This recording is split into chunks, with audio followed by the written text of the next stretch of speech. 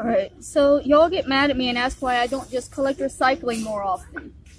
I did today and I almost died. I had to stop 4 or 5 times. I almost passed out.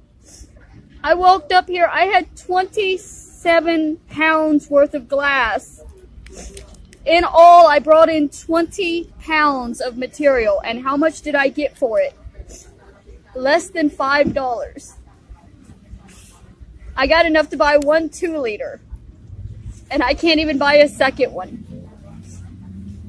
Ask me again why I don't just collect recycling.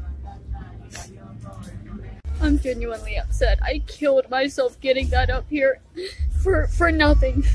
For nothing. I can't even afford to feed myself with this. Like,